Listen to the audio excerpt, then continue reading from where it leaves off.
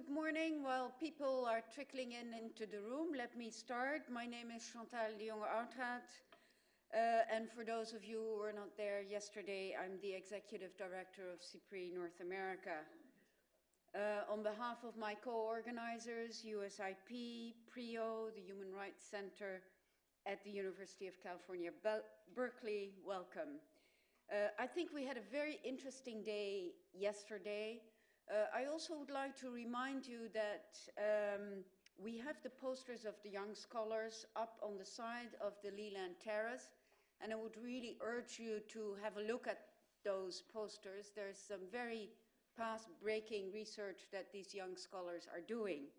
I also would like to invite you to visit the Hive, the knowledge platform of the World Bank.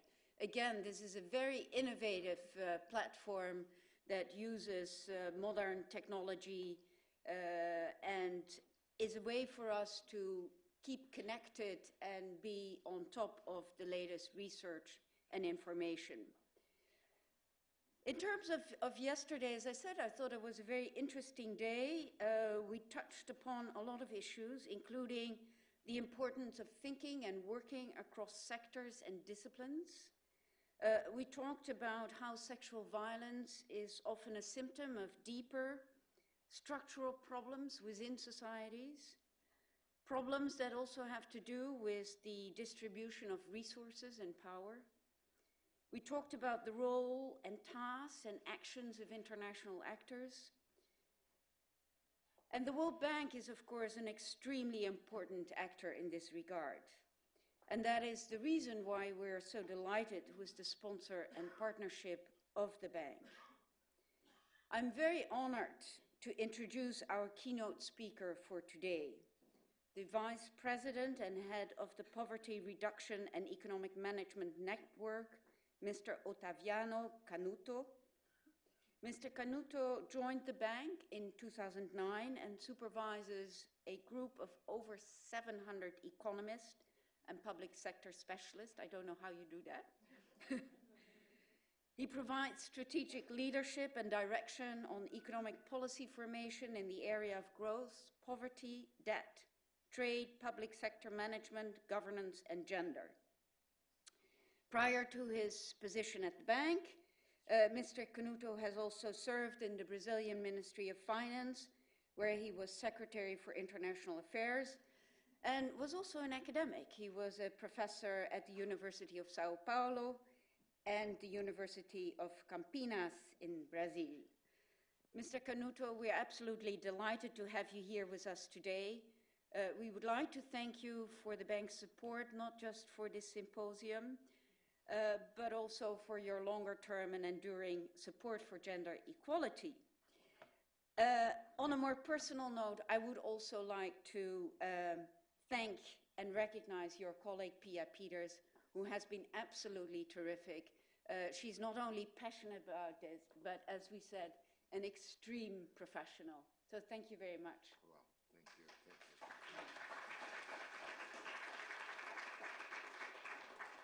thank you. Thank you. Well, good morning, everybody. Thank you all very much for the opportunity to participate in this symposium. And my special thanks go to, particularly to the co-organizers of this event. And because it is an honor for the World Bank to be part of such an initiative, as it brings together researchers, policymakers, and practitioners from all over the world to better understand causes of sexual violence and its implications for societies at large.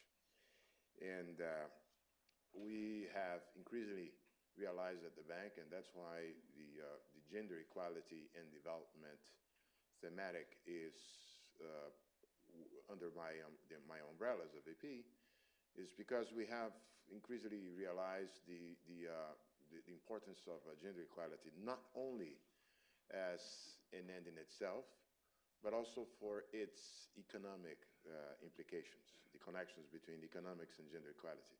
And that may help because certainly if we can convince ministers of finance about the relevance of of gender equality, that will help the cause. That's the basic rationale for having gender equality in development as part of the mandate of my vice presidency.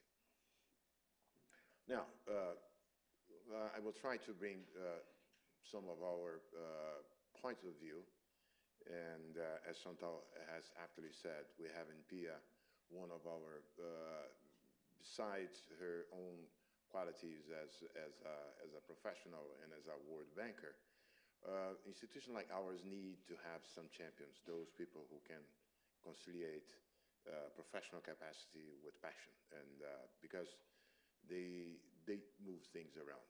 And I think all of us working with gender and development at the bank are thankful to Pia for exactly her combination of passion and competence. Now, of course, going more specifically to our subject focus today, efforts to address more effectively sexual and gender-based violence in conflict and fragile states will contribute to promoting gender equality, which is, as I said, has become one of the World Bank's corporate priorities, as highlighted, among others, by one of our recent World Development Report, the one on gender, the WDR 2012, that addressed the links between gender and development, and including that the connections with the issue of conflicts.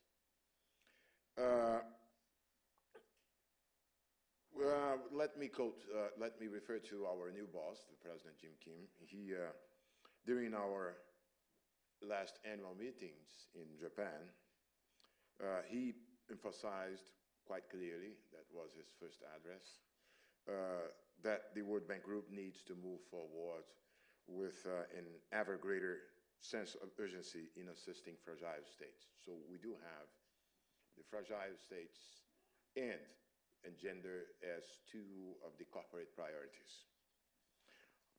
I know that yesterday, and I heard from Chantal, you discussed the existing global frameworks for addressing sexual violence in conflict and post-conflict, as well as the existing national frameworks for addressing sexual violence in conflict and post-conflict. Today, I know as well, looking at the program, that you will examine critically different explanations of the perpetration of sexual violence in armed conflict, as well as survivals of sexual and gender-based violence. And I know that you also, at the end, will discuss global responsibility to protect individuals from conflict-related sexual and gender-based violence in particular, and critically discuss existing practice. Let me then here highlight three issues which we believe would be important to be present in your discussions today and tomorrow. They are basically first, the development impacts of sexual and gender-based violence in conflict and fragile states are high. So there are development impacts that should be considered as also part of the question. Second, it is the need for a multi-sectoral approach addressing sexual and gender-based violence. And I will try to illustrate that later. And third, the need to include both female and male gender issues when addressing sexual and gender-based violence and promoting gender equality. So let me briefly give a take in each one of these three points. First, on the development impacts of sexual and gender-based violence in conflict and fragile states. Beyond the physical and psychological damage for the individuals involved, gender-based violence also carries important social and economic costs. The impact on economic growth and poverty reduction is substantial through several channels. These costs are particularly high in countries in conflict or emerging out of conflict, where sexual violence is rife and where it's used as a weapon of war, which cause deep trauma and undermine social cohesion. Often, impunity reigns, as justice systems are too weak to prosecute perpetrators. High-level perpetrators are often party to peace agreements and the ensuing political pacts. And a climate of fear impedes participation in economic, social, and political life.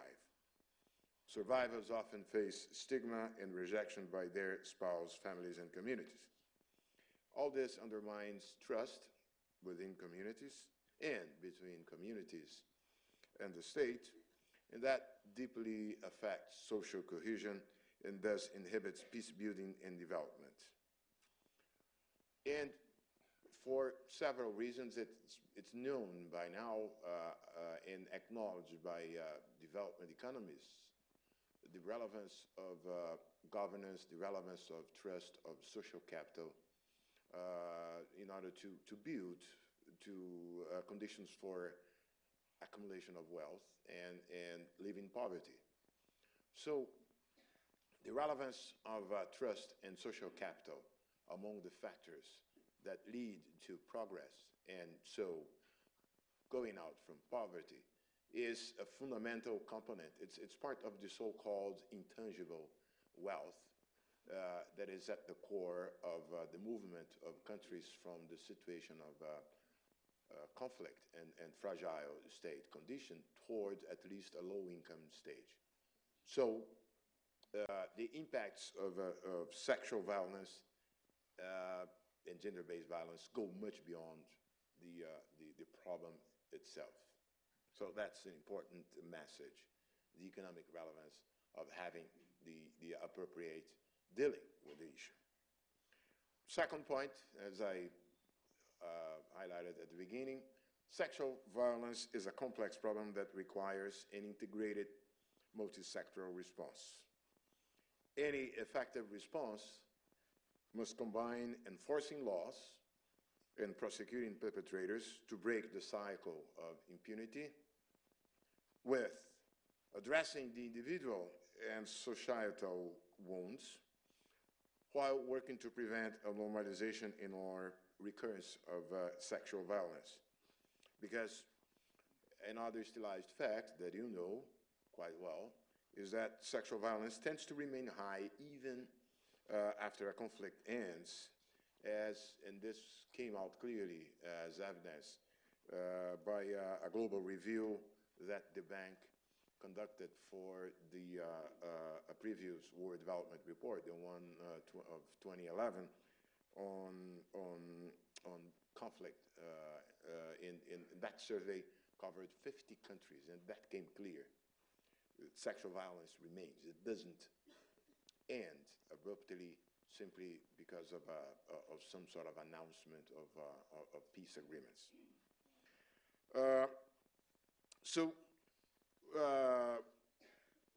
What do you have in mind when you say multi-sectoral approach and also coordinated approach?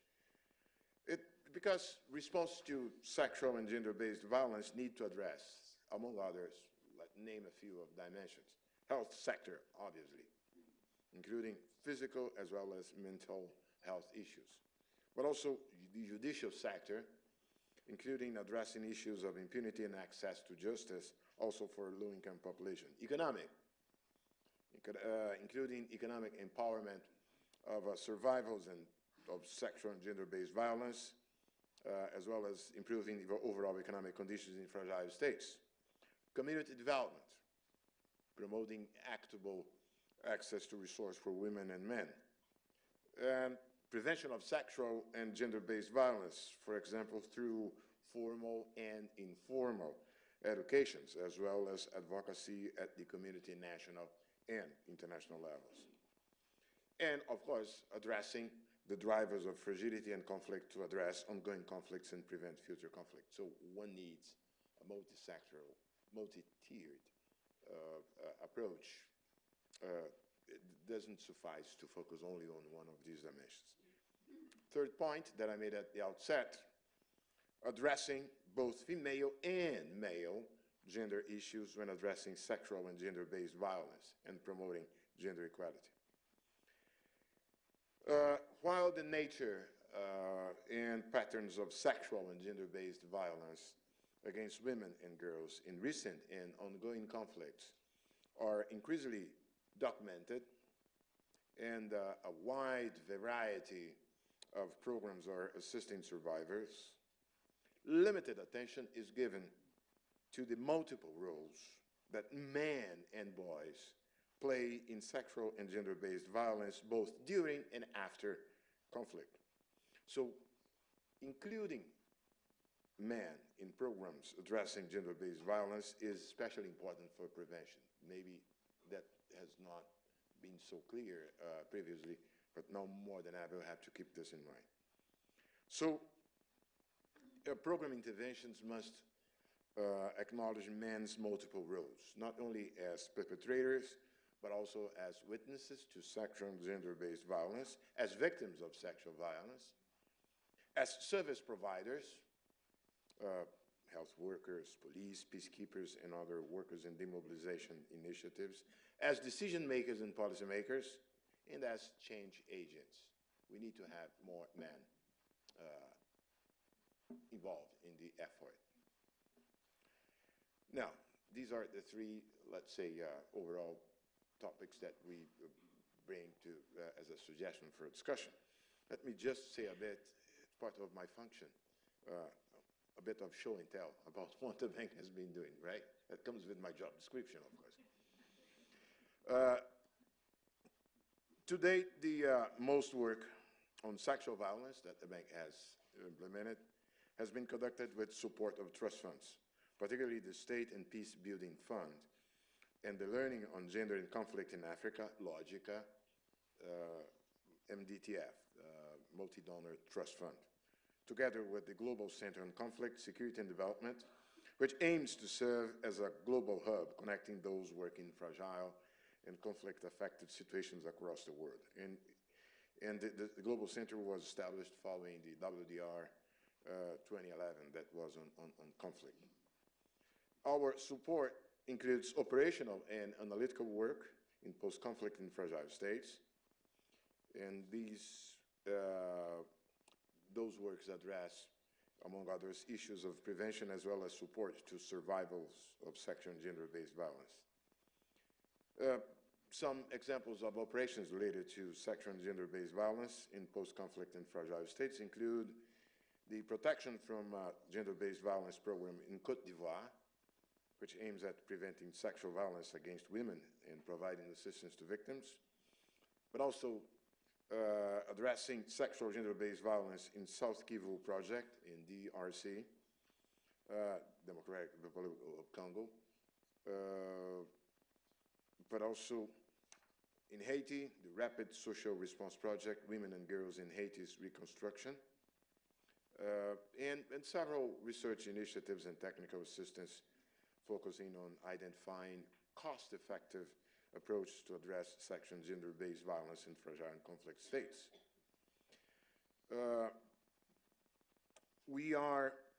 Let me highlight here that we are supporting the development of a manual on how to engage men in preventing and mitigating the consequences of gender-based violence in post-conflict sub-Saharan Africa, with field work in Burundi, DRC, and South Sudan. Our implementation partner for this initiative is Promundo, one of the sponsors of this symposium. But let me highlight that we can also learn from our experience addressing gender-based violence and domestic violence through our ongoing work in non-conflict states. For example, strengthening institutional capacity building to promote and monitor laws addressing gender issues in Brazil. That has been a recent source of knowledge on the ground that should also be added to our limelight. Support service for survivors of sexual and gender-based violence in Honduras through a project developing urban municipalities. That's another example of a potential source of learning for all of us here. Or the technical assistance that we have been providing to Solomon Islands through a project. or the experience with promoting safer transport in urban areas in Bolivia through an urban infrastructure project that has been working quite well. Also, we have a good experience in Bangladesh through the support that we are providing to the development of a one-stop crisis center. In fact, several centers for violence against women in Bangladesh. So, you know, we have all over the world potential spots of learning. Many things are happening. And these lessons, these paradigms can be brought and adapted to the post-conflict context, obviously.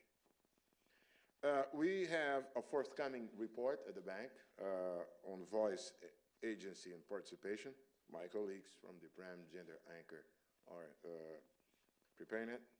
And sexual and gender-based violence will also be addressed in that report.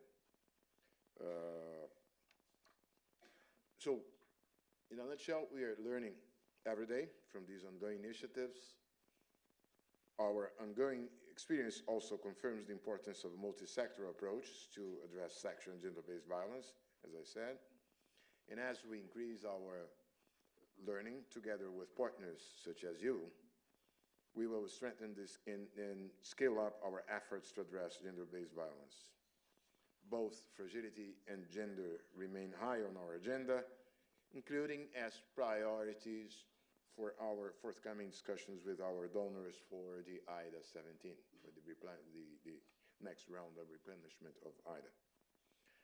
As the World Bank, we also look forward continuing to support this initiative of Symposium, among others, through supporting a potential follow-up symposium. I wish you fruitful discussions today and tomorrow, and look forward to the results of the symposium. Thank you. Thank you very much.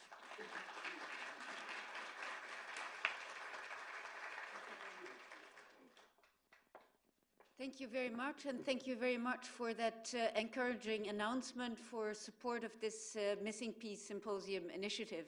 And we will look forward to working with the bank in preparing a follow-up symposium.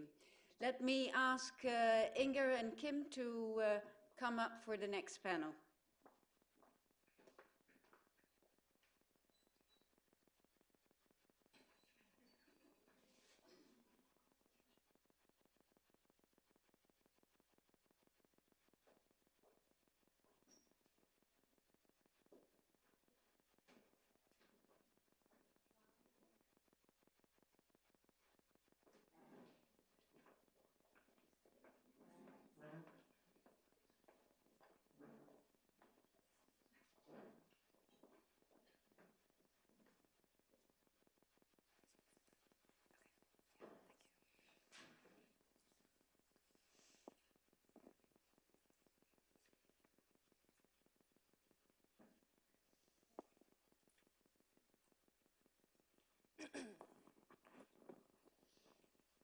So, welcome everyone.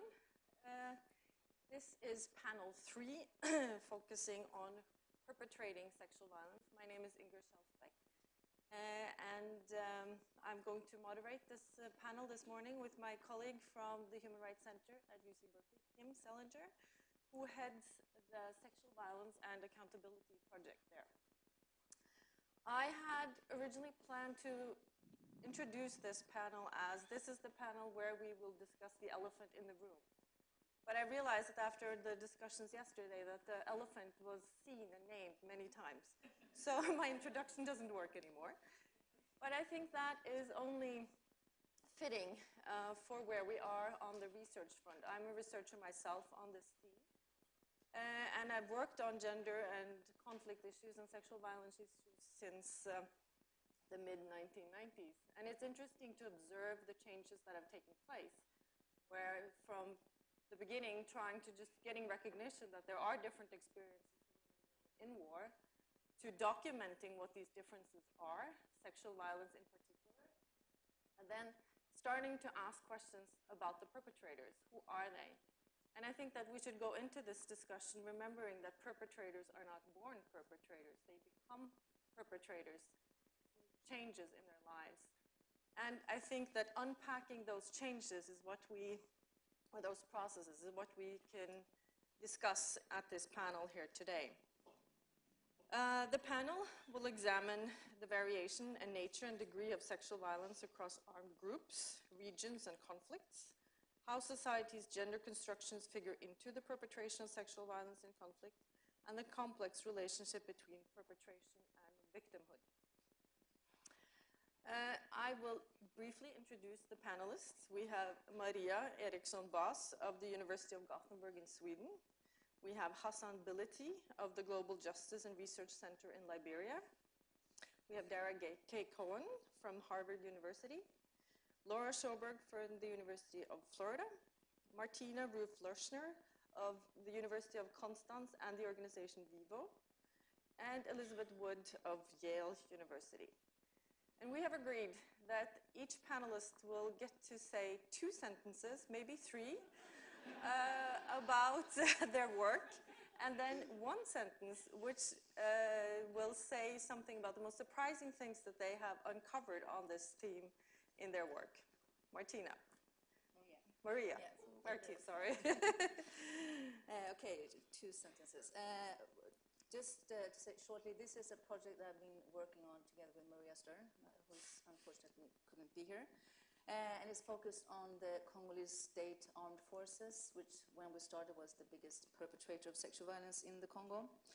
And it was a project mainly based on interviews with soldiers and officers in the armed forces. And I would say that this was very surprising research. We had to rethink most of our preconceptions.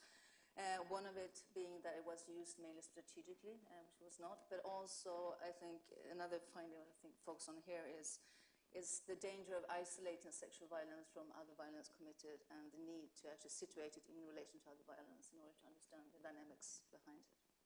Thank you. And you were short. Thank you for that too. Hassan. Yeah, I work with the Global Justice and Research Center project in Monrovia.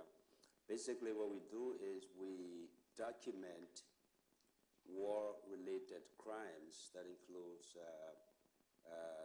killings and sexual violence against men and women during conflict in Liberia. And our goal is that in the future, at some point, as long as we have those documents, we can go after some of those people even after 10, 20, 30 years at some point. And I would say what is surprising to us is that of late, the hundreds of people we've spoken with, some of them victims of sexual violence, we have begun to see a trend in the direction of people wanting prosecution in Liberia. That's quite surprising because the general opinion was, well, the people want, let bygone be bygone, let's forget it and move on. But many people are beginning to realize that without justice, you cannot really build a formidable democratic society. And that was quite surprising to us. Thank you. Dara. Thank you. Yeah, my research looks at the causes of wartime rape, and more specifically, the puzzle of why, even within the context of the same war, some armed groups commit wartime rape and others don't. I'm a political scientist, and I combine both qualitative and quantitative methods. So in the quantitative method realm, I've collected cross-national data, combing through public human rights reports to find all reports of wartime rape in recent conflicts. And in my qualitative work, I've done field work in 3 post-conflict countries where I've interviewed ex-combatants, victims, local academics, NGOs about the experiences with violence in those places. And I wanted to emphasize especially that I think to understand perpetration, interviews, surveys, speaking directly to perpetrators is really important, not just extrapolating from victim statements, but actually talking to the perpetrators themselves to understand really why rape happens during wartime. In terms of the most interesting thing that has come out of the research, I think, is that many perpetrators, many members of armed groups who perpetrate wartime rape are ordinary people. They're ordinary men and women. And there's something, I think there's a kind of common finding in the research on perpetration of wartime rape that people who perpetrate rape during wartime are quite different from the kinds of people that perpetrate rape during peacetime. They're more normal. they're less pathological. And the argument that I present in my project is about the power of group pressures and what happens inside armed groups in terms of group pressures. And I'll just say briefly, I think the group pressure argument helps us understand two puzzling features of wartime rape. The first is that gang rape appears more common, and in some contexts much more common in wartime than it is in peacetime. And this, I think, is because we know from research that gang rape can increase esteem amongst the perpetrators, can increase social bonding. And secondly, that I think the group pressure mechanism can help us understand why in some contexts we also see female perpetrators, that when women are also members of armed groups, they're subjected to a lot of the same pressures and norms that men are. And so in those cases, we do sometimes see women perpetrators. Thanks. Thank you. Laura? The relevant part of my research to this is about a decade-long project now on women's involvement in political violence.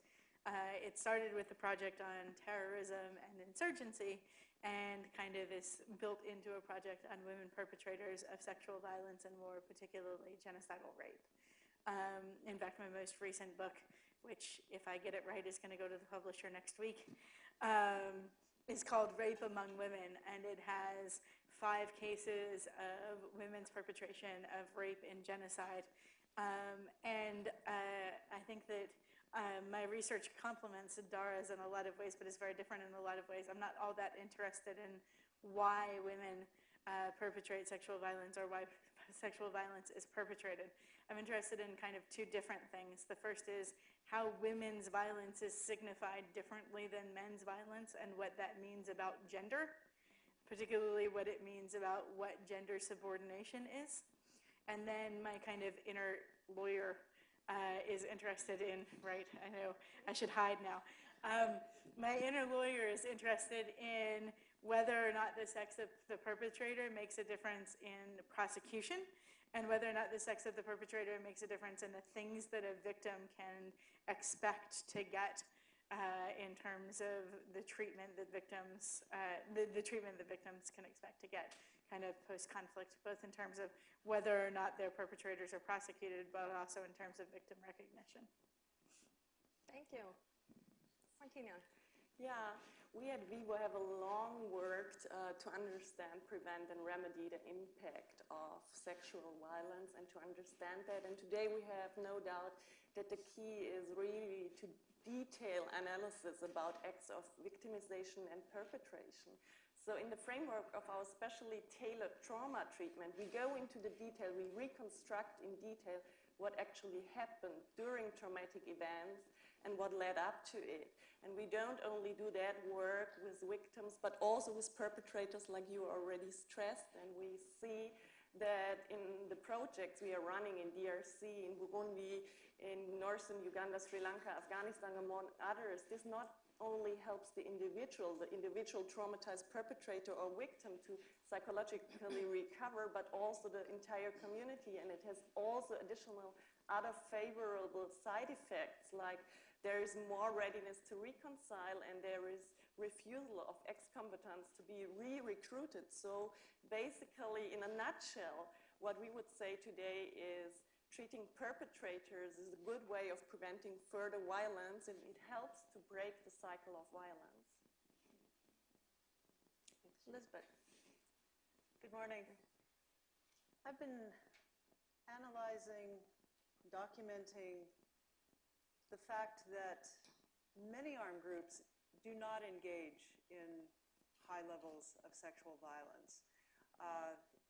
And this is a very important fact about patterns of wartime sexual violence. It has implications not just for prevention, because it suggests that if we study armed groups whose combatants do not engage in sexual violence, we can learn something about how armed groups make decisions, why they make decisions, and then how they effectively prohibit sexual violence. But it's also very important for prosecution, because if we can demonstrate the fact that armed groups, should they choose to do so, can prevent wartime rape, then that gives us all the more reason to hold accountable those groups that fail to make that decision, fail to effectively prohibit wartime rape. So my work took, to me, kind of unexpected turn as I got more deeply into my research, which was a decision to focus on armed groups that don't engage in high levels of rape. And I think that this is important because so much of the research and the policy work is engaged with groups that do.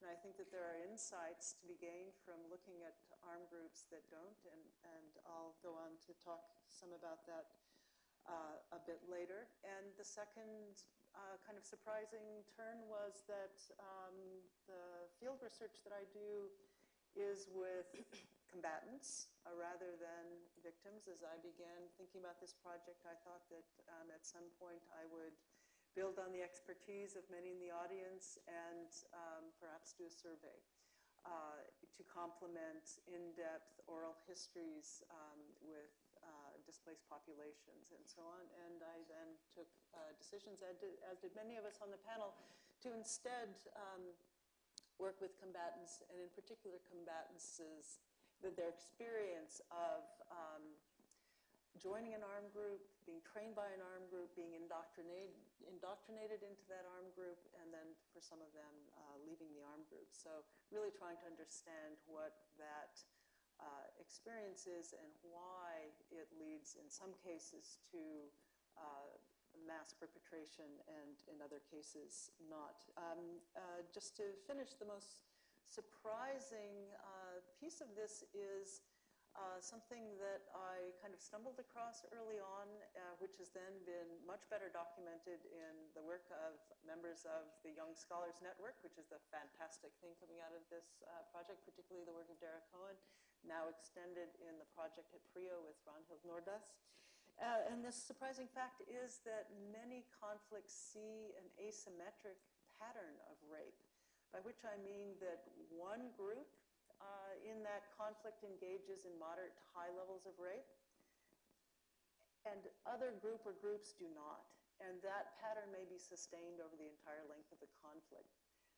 That's very puzzling because it suggests that society-wide notions of patriarchy or pre-war levels of rape can't explain what we're observing because that doesn't explain that asymmetry. Thank you. Thank you all for being brief. And I think just from this short introduction, we've covered many different ways of approaching or trying to understand perpetration of sexual violence, from the individual therapy level to the social level to group level to the military dynamics in context with other kinds of violence, accountability issues, and so on. And now I have a few questions for each of you, so you get a chance to explore a little more what you already alluded to. So I'll start with you, Maria. You and Maria Stern, as you said, have written about the problem of focusing on sexual violence to the exclusion of the relationship between sexual violence and other types of violence, as you just said, in conflict. And note that violence is, to a large extent, a manifestation of systematic failures and mechanisms as those contributing to sexual violence.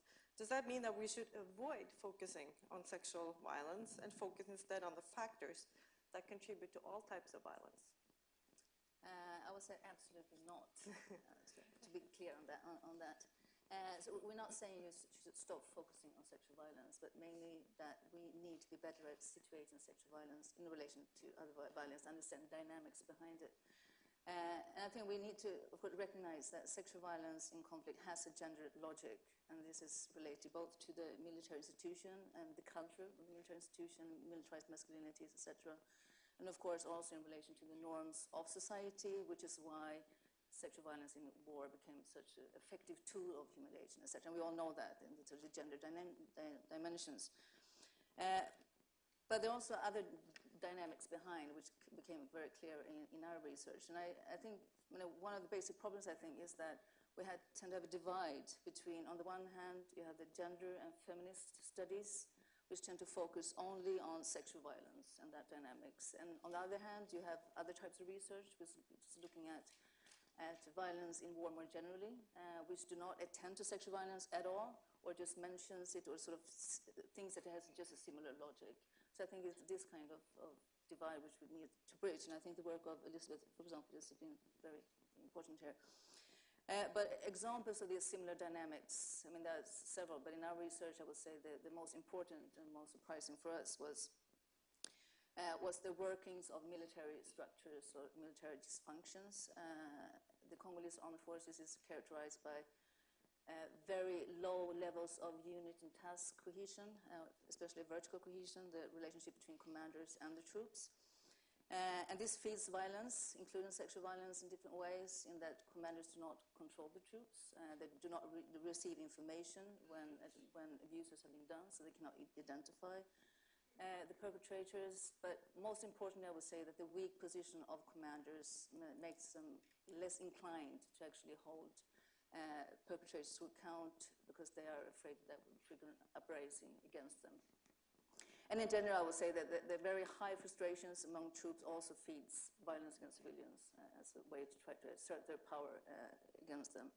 So this is just one example of this sort of general dynamics, which explains not only other violence, but also sexual violence. And you also have other, I think, quite useful literature on psychological dimensions, especially related to combat. I think one also has to realize that there are different kinds of sexual violence in war and different dynamics. That sexual violence, the more brutal ones, more mass rapes in relation to combat situation, has a slightly different logic behind it, dynamic, which is connected to the psychological state of being in the extreme state of combat and fear and tension that implies. So there are different levels, I think, different explanations which we tend not to see. Another one, I find the work of Calvas, for example, also very useful in the sense that especially in the Congolese case, am I too? I'm fine. Okay. I mean, the opportunities that conflict offers as a solution of private disputes and the porous boundaries between the military and civilian spheres, which is very evident in the Congolese case, where the armed forces live within civilians and are very sort of involved in civilian issues in different ways. And actually many of the mass rapes, which seem very strategic, are actually started with private disputes between civilians and military that sort of have just escalated into these mass violence, including sexual violence, but also pillage, etc. So you have these other dynamics, which I think we need to look at.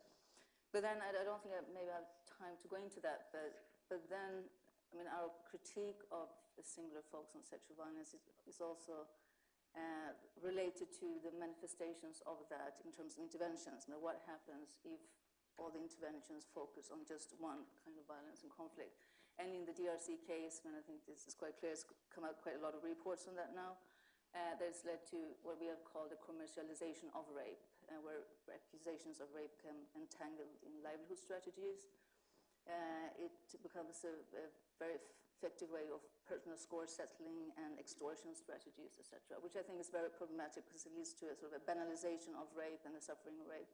And it also means that more and more women now are questioned and that people do not believe their stories. So I think this is a very problematic manifestation of if you just sort of put all your money and efforts into combating one type of violence.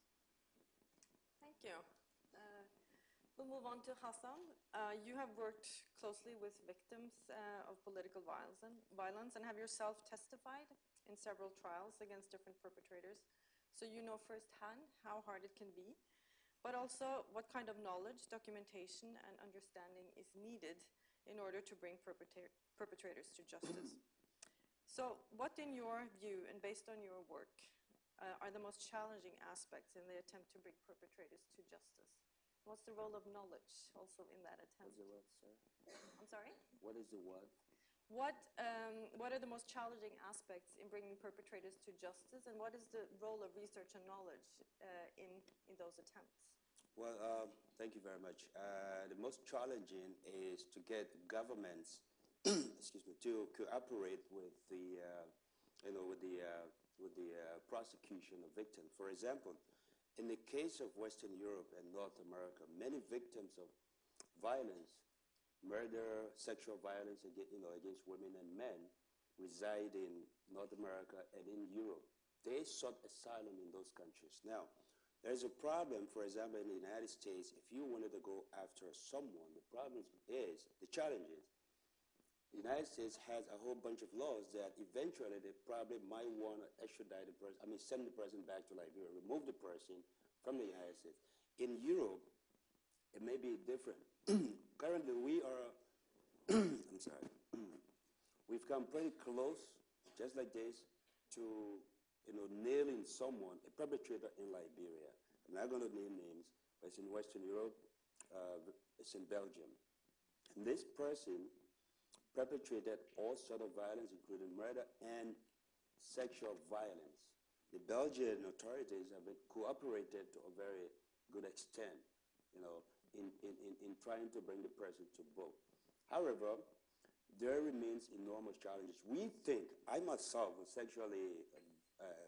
was subject to some form of sexual violence, electrocution, I'm sorry, on my private part, when I spent 6 months in jail in my country. Now, in this case, we think that it is very important to have all of these things documented. For example, if those who perpetrated the Holocaust, if those crimes weren't documented, some of the people that have been prosecuted now and maybe 5 years ago, 10, 20 years ago, probably would not have happened. And so we think it is necessary to have these things documented. Our goal is, since majority of these people reside in the United States, in Western Europe, and there are laws on the books in most of these countries, it is possible we can take some of these documents, as we are currently doing in Europe, to a prosecutor's office and request that, okay, these are the victims, these are the witnesses, this is the story, this is the statement. You can counter check it, and we think this person can be prosecuted. So in short, our work, in our opinion, we believe that prosecution must remain a necessary component in the fight against sexual violence. There may be other components, but prosecution must remain a deterrent force, especially in the case of Africa. It is easier for us to sit in the comfort of the West and say, okay, we'll do this research, this government is not going to do this. But if we begin to prosecute people, people are going to be scared of doing it again. For example, everybody thought that if President Charles Taylor was arrested for war crimes and charged and found guilty, there would be an outburst of war. He was arrested, and guess what? Nothing happened. And people are beginning to get used to the concept that justice can serve, prosecution can serve as a deterrent. So one big surprise that our work has produced, talking with victims, is people, after the Taylor trial, people are beginning to say, well, I think this is the perpetrator is here. I do not trust my own police force, because about close to 35 to 40% of those who perpetrated those crimes constitute the police force. So they would prefer to talk to you, to talk to some other people, to talk to the United Nations, to talk to people outside of Liberia. But bottom line, they definitely intend to seek justice. And we think one way to do that is to document it. We're not promising 100%, but as long as we have those documents documented, the person leaves, comes to the United States or comes to Canada or Western Europe, something can be done about it. And because in Liberia, the Truth and Reconciliation Commission produced a report, and then our government is very reluctant or probably lacks the political will to implement that. So if we wait for that, nothing's going to happen at all. Thank you. Dara, your research, as you said, has focused on how rape and gang rape can be used by armed groups to create cohesion between fighters. So if rape has this function, how do you think, what is the incentive then to stop rape if it has an incentive to be part of a group? Can you reflect a little bit on that? So I think there's a lot of talk in the policy discourse about the utility of rape as a weapon. Rape is cheap, it's an easy weapon. But I think there's a flip side to this that hasn't really been a big part of the discussion, and that's that rape can also be quite costly for perpetrating groups, both for the individuals in the groups and also for the armed groups themselves. And in my research, I identified, I think, 2 ways that rape can be particularly costly from the perspective of the armed group. The first is probably an obvious point, but that rape can, especially mass rape, gang rape, can easily spread sexually transmitted disease. And this is something that came up in my interviews in Sierra Leone, that not so much HIV, but syphilis and gonorrhea were really rampant in the conflict there. And fighters described that because they didn't have access to medications, that the diseases went untreated, and it hurt the ability of the fighters to perform as fighters. So untreated versions of these diseases meant that sometimes fighters weren't able to walk or run. Just on the most basic level, they weren't able to function as fighters. A second kind of cost, I think, and this is maybe also an obvious point, is that using rape during wartime just dramatically undermines your support from the civilian population. So I think these 2 costs, and these are just 2, there are probably many others, suggest ways that we can perhaps think of some policy interventions. So I think in addition to some of the efforts that were mentioned yesterday and today, our efforts to shame perpetrators after the fact or to threaten them with punishment or prosecution before the fact, I think these costs suggest that there are other kinds of tools that can be used to perhaps appeal to the rational side of armed groups. So by informing armed groups that we know from past experiences that using rape can undermine support, both local support and international support, can undermine discipline, can disrupt command and control within the armed groups, and also that rape spreads disease, and that this can have very devastating effects on just the fighters' basic ability to perform as fighters. But these are just a few implications, and as I said earlier, I think because research directly with perpetrators is still, I think, somewhat in nascent stages. As we continue with this research, I think we'll discover more and more a better understanding of what some of the incentives might be to intervene and to create incentives to stop using rape. Thank you. Laura, you mentioned it already in your introduction, the role of gender in global politics is important, and in many people's efforts to explain away the presence of women perpetrators of violence, especially women perpetrators of sexual violence, that by emphasizing the singularity of such occurrences and trying to deny women's agency in their own violent acts, why is it important that such perpetrators be recognized and addressed, in your view? So one of the interesting questions, kind of when you go down the rabbit hole, I guess, of studying women perpetrators of sexual violence in war is, what does it mean and why does it matter? And I kind of want to fall back on a cliche, which is it's kind of nothing and everything all at once. That is, women perpetrate sexual violence in war, and a lot of the research that talks about the causes demonstrates that women perpetrate sexual violence in war for a lot of the same reasons that men perpetrate sexual violence in war. On the other hand, that is not the way that the media frames it. It's not the way that most research frames it. Instead, it becomes an interesting question in the media, in research, and especially in jurisprudence. Why do women commit wartime rape? And I argue that and the answers to that question in the literature are problematic from both a gender studies perspective and from a legal perspective. So the answers to that question in the literature are very often singularizing women perpetrators. The women perpetrators are perpetrating because they lost their husbands or their sons in the war and they're mad. Or they're perpetrating because they're nuts, and there's some sense that women perpetrators are scarier than men perpetrators. Or they're perpetrating because they are with some guy who told them to.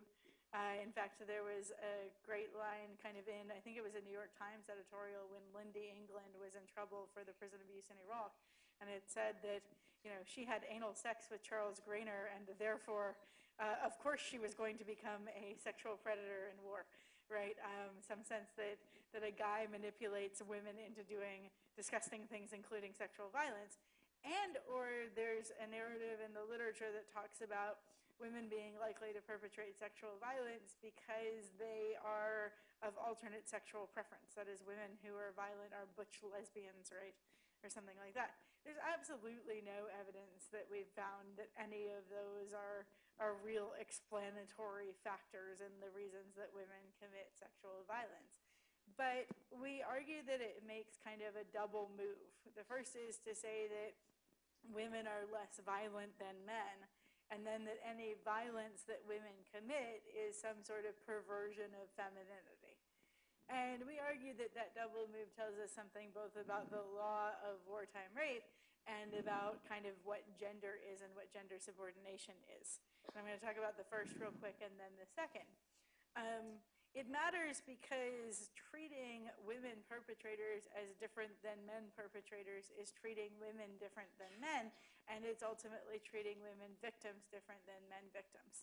The spectrum of things that we see that women are capable of doing, working outside of the home, taking care of themselves, heading households, has actually widened so much that we're often kind of ignorant of the fact that there are still borders to what we see women as capable of doing.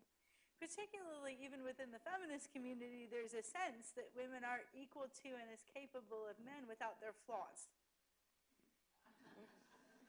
Which would be nice, but doesn't seem to be true. And in fact is a different sort of inequality. Particularly, we also have a sense that gender subordination is something men do to women. And that's the only way we can understand women as its victims. In fact, when there was kind of the mainstream media started dealing with women's sexual violence in war, the first thing it started saying was, well, of course, now women are equal because they have to be equal to be doing this, right? And I think that what understanding women's perpetration shows us is that gender subordination isn't something men do to women.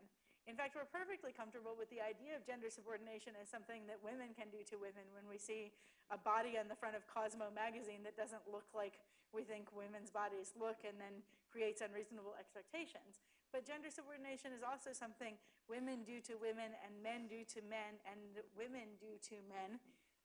And I think that the perpetration of sexual violence in war towards differently sexed bodies by differently sexed bodies doesn't make it less gendered. It complicates our understanding of what masculinities and femininities are in war and who inflicts them, who feminizes whom.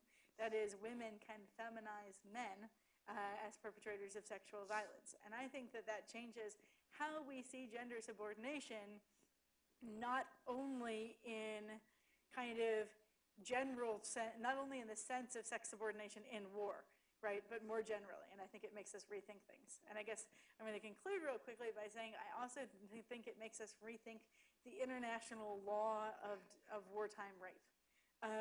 The international law of wartime rape is something that I've been interested in, kind of, as I said, my inner lawyer for quite a while. And it's a jurisprudence that's moving real quickly. That is, there was almost no international law of wartime rape 20 or 25 years ago, and now there's a fairly sophisticated jurisprudence. At the same time, most international legal cases about wartime rape assume that there needs to be a male perpetrator for there to be a female victim, which both has kind of consequences in the prosecution of female perpetrators, but also consequences in the victims' rights of both male and female victims of female perpetrators. And one of the projects that the Rape Among Women book is trying to do is ask, what would the legal structures need to look like in order to understand wartime rape as a gendered crime, but also understand that that is true whether or not the perpetrator is male or female, and kind of take away that sex dichotomy from the perpetration in order to make both more effective prosecution, which, as we've already heard, is crucially important, but also to make more effective perpetration and protection of the victims of that perpetration. Because very often what we found in the cases in the Rape Among Women book is some sense of that if there wasn't a male perpetrator, that is, if you weren't penetrated by a man, then you weren't raped. So the question is, well, were you really raped? And often the answer is no if a woman did it for the purposes of providing victim services. So that's kind of the next direction of my research is how do you provide victim services and how do you change the prosecution in order to effectively prosecute kind of what the crime of war rape is, which I think is very different because we defined it when we only thought men did it. And we thought about the causes when we only thought men did it, and then we brought up the punishments and the jurisprudence when we only thought men did it, which was only part of the picture. Thank you, Laura. Before we move on, I've been asked to ask all the panelists to speak slowly. So, please. Martina, you have a long history with Victims' Voices, or VIVO International, an organization which addresses the consequences of traumatic stress on violence and conflict-affected individuals and communities, as you also mentioned before. Why is addressing the issue of PTSD, traumatic stress, and repetitive violence an important part of ending the cycle of sexual violence? You said it as a headline, but now you get to explore. Slowly. Slowly, but quick anyway. So today we all know that the prevalence rate of trauma spectrum disorders, not only post-traumatic stress disorder, but also depression, suicidality, alcohol abuse and dependence, but also aggression, is very high in conflict and post-conflict settings.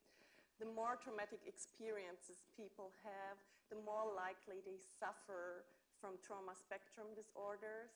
And this does not only cause suffering for the individual, but for the entire community, because these people are not only psychologically impaired, they're also impaired in their all-day functioning. And so we see a dramatic increase in family violence as well, and a terrible cycle of violence is set into motion. So these people who are affected, they cannot take care of their families anymore, they cannot contribute to build up a peaceful community, or on an even bigger level, constitutional democracy. So what is needed is an evidence-based treatment. Evidence-based treatment is not a luxury, it's a prerequisite for building up peaceful communities again. So what we did actually is that in different post-conflict settings, we were training lay people in conducting trauma treatment, and we implemented mental health assistance programs so that we have cascade models where one generation of trained counselor is going to train the next one, and they can conduct trauma treatment to the people who are affected. And what we've learned is it is possible to implement these structures, and we evaluated the structures in cooperation with different international universities. And the treatment approach we implemented is called narrative exposure therapy. It's NET. And what we do is we reconstruct in detail what happened during the traumatic event with the clients. So we go back into the past and we go step by step in chronological order through their life, and in detail they narrate what has happened to them. So we have eyewitness testimonies afterwards, and this does not only help to heal the memory pathology that is underlying post-traumatic stress disorder, it also helps to overcome the speechless terror that we have in post-conflict settings. The treatment is very short. It's only around 10 sessions, and it easily can be carried out by local lay persons that are trained, and we can build these cascade models. And people who were treated did not only recover from symptoms of post-traumatic stress disorder, there was also an increase in their all-day functioning. So they can take care again of their families, they can contribute to build up the community. So we have a long history of working with victims, but does that also work with perpetrators? Can we treat perpetrator? Will they talk to us? Will it help the victim if we treat perpetrator? And today, based on the research we did, I can confidently answer with yes. Yes, we can talk to these perpetrators, and we even have to talk to them, because treating the perpetrator is an effective way of preventing further violence. And of course, it also was already mentioned, the term perpetrator really includes different groups. On the one hand, we have child soldiers who were abducted, who were forced to commit cruelties, who experienced sexual violence themselves. There's a lot of sexual violence going on also in armed groups. And then, of course, we have others who voluntarily joined the armed groups, maybe because of a lack of other options or poverty or feelings of revenge or also high level of aggression, so that they were really fascinated also by violence. So can we talk to this man? Would they talk about what they have experienced? Talking about what you have experienced as a victim is one thing. Talking about what you have committed is something different. Yes, it worked. With the support of Pia Peters also, we had the chance to interview 200 ex-combatants in DRC with a specially prepared questionnaire for perpetrators. And we asked them questions like, have you ever participated in a massacre? Did you ever feel the need to fight? Or would you agree or disagree to the sentence, violence against women happened because combatants have to prove to their fellows that they are strong? And encouraged by these surveys we did with the questionnaires, we built up a new form of narrative exposure therapy that is called 4NET. It's basically narrative exposure therapy for the rehabilitation of forensic offenders, so narrative exposure therapy for perpetrators.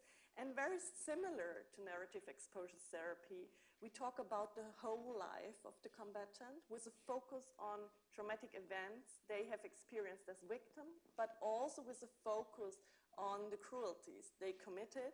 And one thing is we want to heal the memory pathology like we did before also in victims, but we also want to explore the ambivalent feelings they have about the cruelties they committed. And they were always ambivalent feelings. And we want to anchor these cruelties in the past so that they are not yet anymore there in the present. And again, it was possible to talk in detail about everything. And I just would like to read out a small part of a narration of one of our combatants. So it's only a little piece of the narration. We were in the forest. We had a woman that we wanted to rape. 2 other soldiers were older than me and raped her before it was my turn. The others made their business and left. For me, seeing how they had sex with her was very arousing. When it was my turn, my penis was erected and I felt the lust to have sex. The woman was lying on the ground. She looked very weak. Her eyes were shut. I opened my trousers. I spread her legs and inserted my penis into her vagina. She was already very tired from the sex with the 2 soldiers before.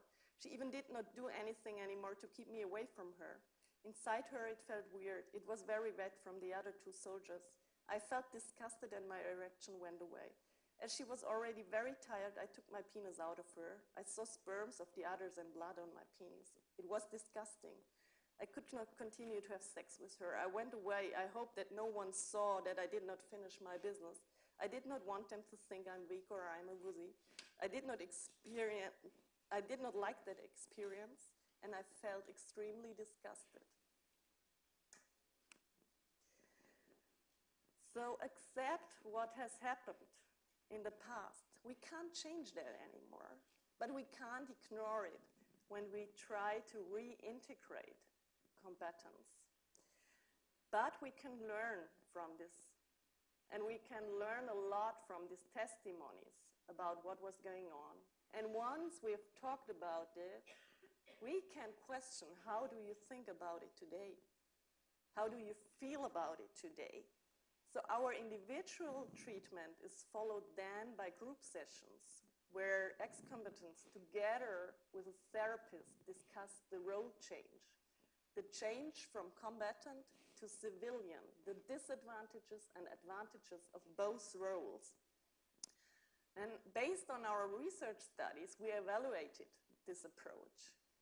We can say that it does not only have a positive effect on trauma symptoms combatants also have, but it helps a lot to change their closeness to the network of combatants. That means they are not going to meet the others anymore. And this basically means the likelihood that they are going back to armed groups and continue their violent behavior is changed. And it's changed also if they go back to the community, that they're not going to continue to show this violent behavior in the community. So it's anchored in the past, it's analyzed why it happened there, and it's understood, and then it's not going to happening anymore. So the treatment is for us the base for the reintegration and the pinch bar to stop not only the cycle of sexual violence, and the time ex-combatants or combatants are spending in reintegration centers is a window of opportunity for mental health assistance. And so perpetrator treatment in the end is prevention of further violence. And I think, as Dara already mentioned, we have to break the silence. We have to talk to them if we want to break the cycle of violence. We can't ignore one part of the community. Thank you. Thank you, Martina. Then it's a big jump in a way to Elizabeth, who will talk about those who do not commit these crimes and what we can learn from that.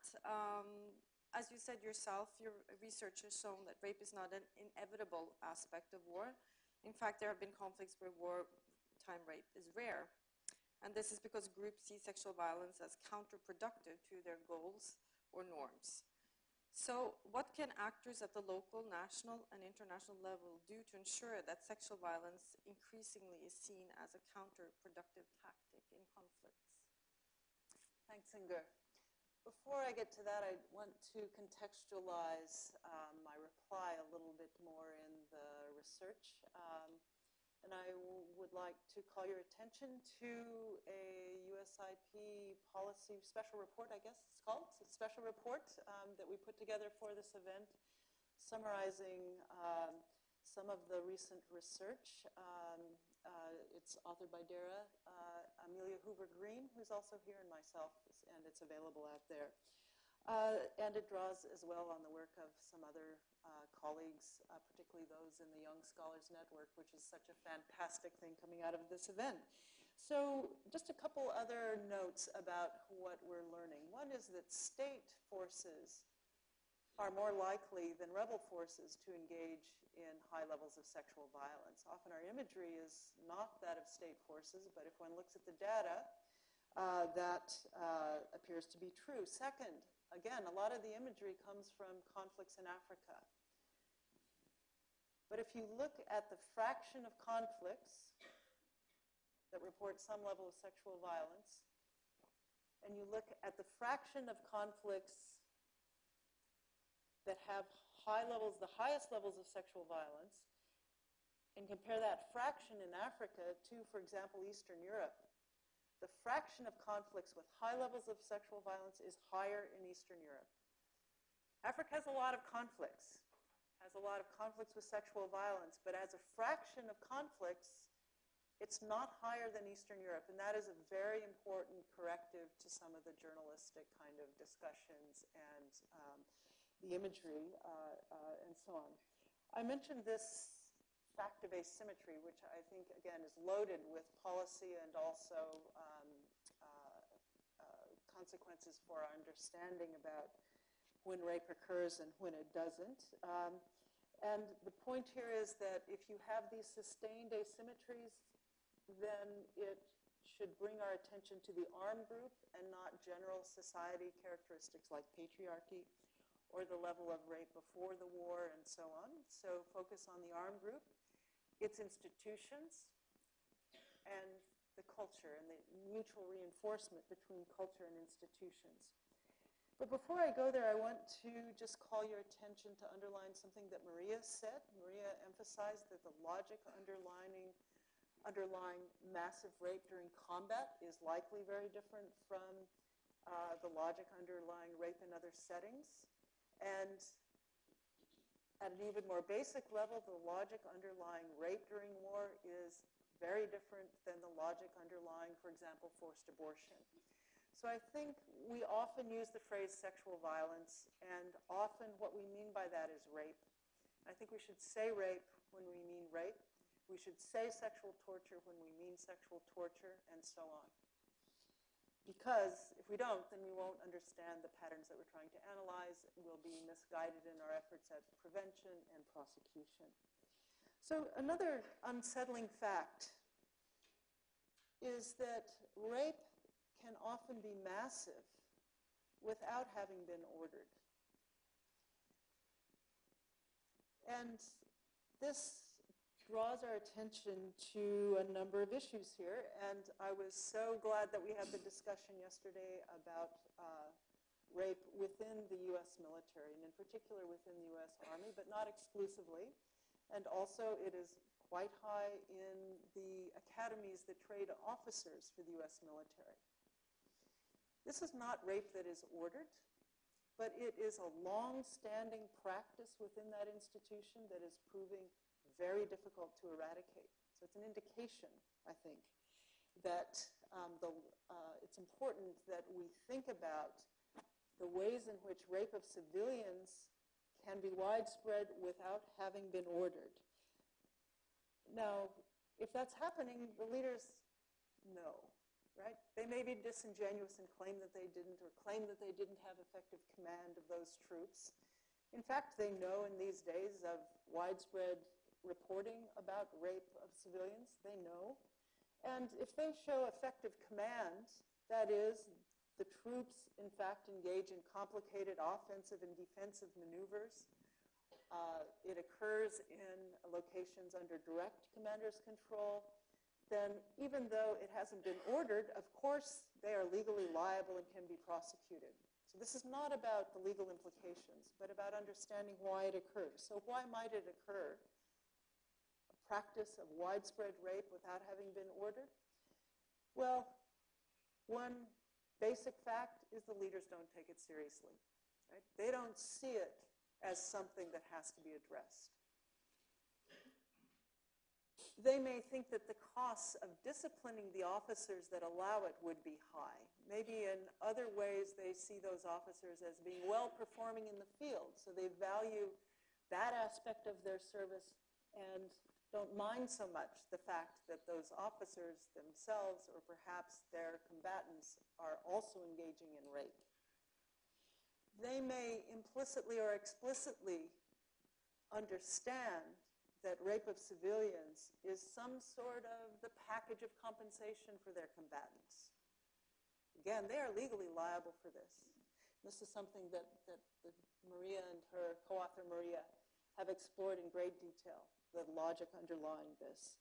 And part of that, I think, that misunderstanding has to do with something one might call a kind of substitution theory, that rape is a substitute for consensual sex. And that often goes hand in hand with some idea that men just must have to have sex, meaning intercourse with a female, consensual or not.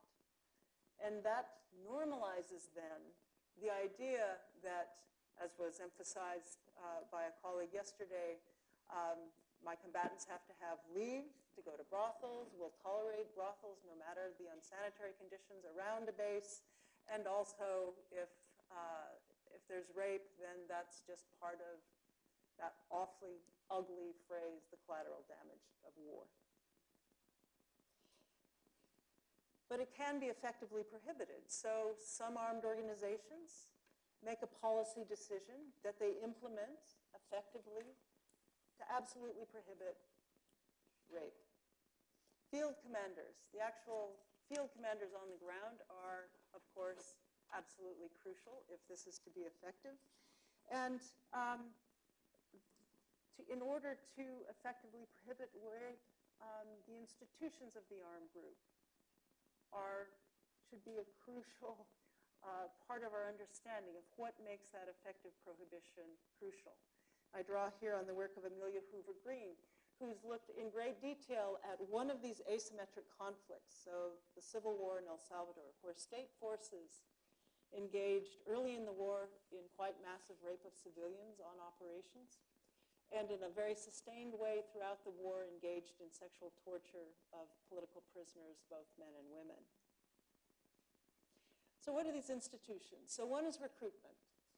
Dara has documented in her work that groups that abduct recruits are quite likely to engage not just in rape, but in gang rape.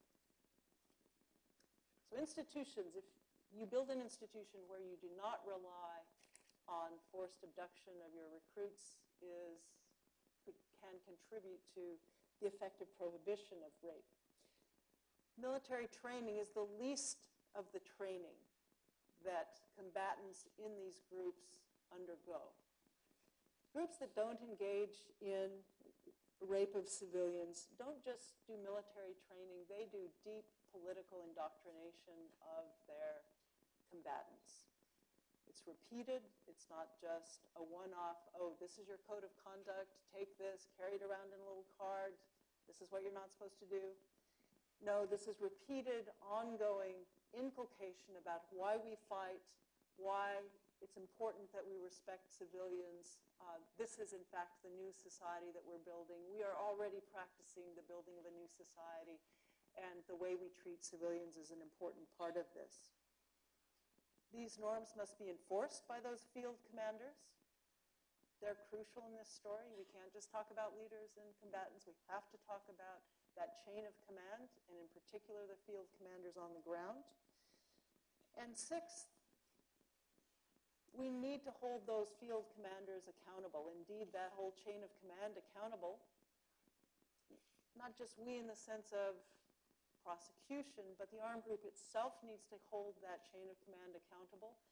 And that means that there has to be another institution in place within this armed group. There has to be an effective chain of internal intelligence so that those leaders and field commanders understand and know exactly what their combatants are in fact doing and hold those lower levels of leadership accountable for their activities. So those are some ideas about how some armed groups, both states and non-state groups, can effectively prohibit wartime rape. Thank you, Libby. I think that we've now had a good session here about, let's say, the learning and unlearning of sexual violence crimes, if I may sum up like that. I'm going to give the word to Kim, who will now be in charge of the discussion with the audience. Okay, thank you again. That was fascinating. And if yesterday is any indication, I think folks are going to be jumping to comment and ask questions.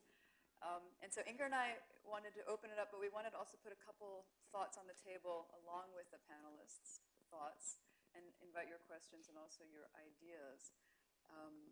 We'd heard a lot about societal gender construction and its role and its implications for the perpetration of sexual violence and conflict. And we were wondering if anyone has thoughts about how we can address those constructions or deconstruct. Is that part of the strategy? Is it realistic? And granted, from the work that we heard about, it sounds like there are situations in which groups do not commit or perpetrate sexual violence, but in the scenarios where it is normalized, are there ways or thoughts as to how to denormalize rape in these contexts? And if anyone has thoughts on research gaps and priorities, or also examples of how to take research that you've been doing and translate it into actual action or programmatic improvement, that would be great. We're trying to gather some of those thoughts at this symposium also. Okay, so we'll take some questions. I think we'll do another batch of 3 at a time. Let's start in the back with Clémence.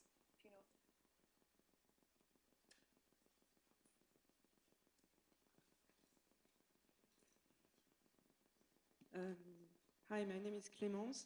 So I work on South Sudan. I'm completing my PhD in history. And I think that, well, this panel was extremely interesting. I was very happy. One further thing that I would like to add, apart from the diversity of strategies of different armed groups, sometimes in the same war, whose strategies might shift depending on the chronology of the war and external events and the international community's influence, I would like to add also to what Elizabeth Wood was saying, that I think we should be thinking about the economics of war. Because we talked yesterday about the fact that we have a lot of unconventional wars, and predation is one of the biggest, I think, most important dynamics of those wars.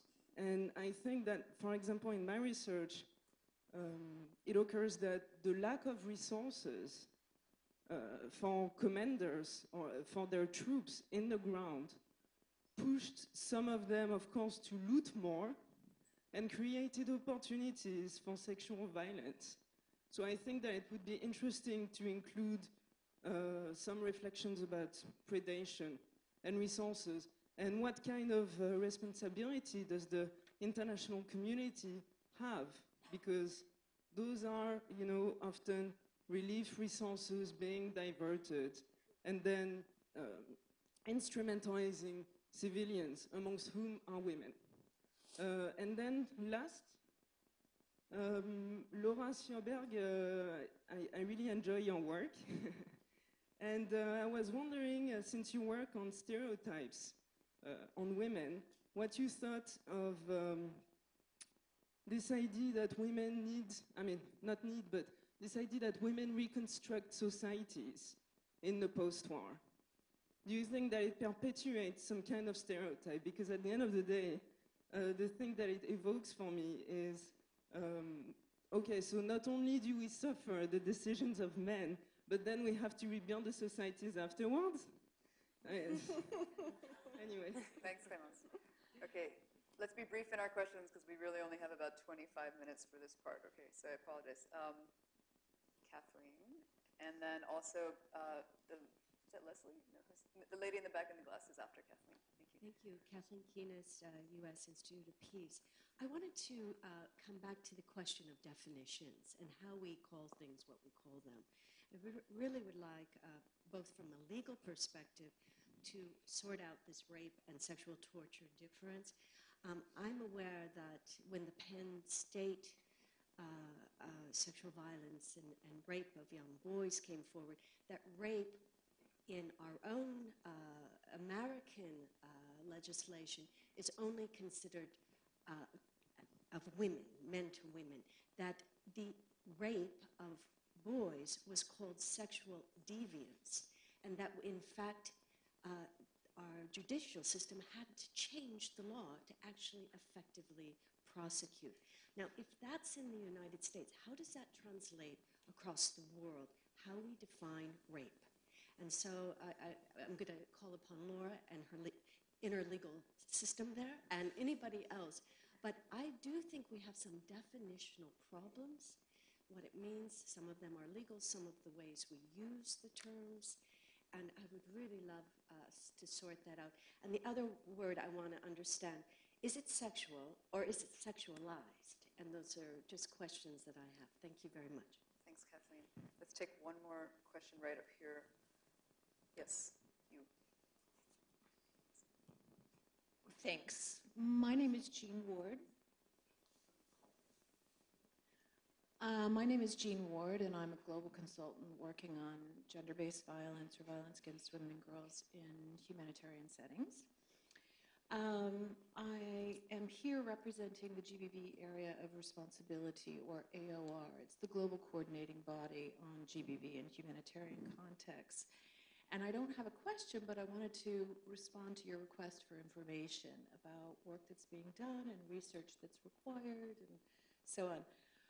The GBV AOR has, for the last year or so, been slowly developing its work around creating a prevention framework to guide GBV AOR members in addressing various types of GBV in humanitarian settings, including sexual violence.